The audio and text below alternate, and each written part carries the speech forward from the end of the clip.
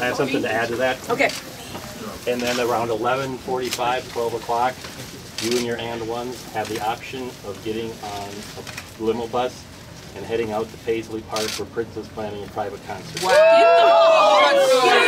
Shut up.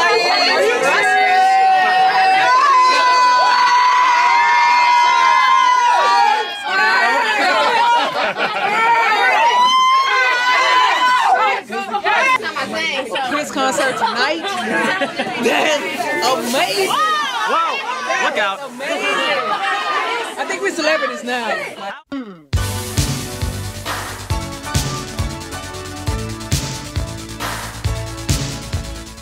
I've been telling folks it was just an experience, just experiencing that level of music, that quality of,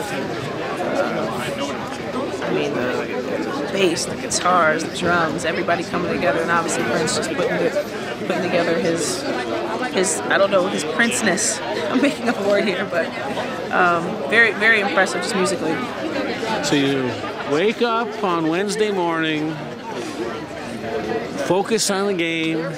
You come in here, you lock down on defense, you win a championship, you're in the locker room, pop off champagne, and then you're at Prince. I know. What kind of day was that? That was the craziest day of just emotions and experiences. I was so tired afterwards. There's just a lot of excitement. I felt like a little kid again. Like, Mom, it's too much excitement. I need to go to sleep. But it was so fun. I mean, a lot of highs that evening, and a lot of memories that we won't forget.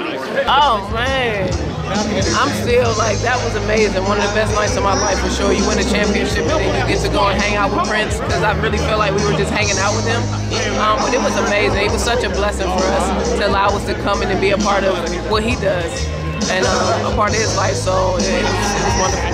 That was what, a 3-hour-long show? Yeah. Yeah, I mean, it felt like 5 minutes though. We were all in it and enjoyed it so much. It went quickly, but it was extremely memorable. When Prince comes to your game, I mean, like I told somebody, I remember back when Prince had the concert at the Target Center, and they told us we had to go to the U of M. Like, that's how unimportant we were at the time. To now, where Prince shows up at your game and invites you to a private event to give you a private concert, that's amazing.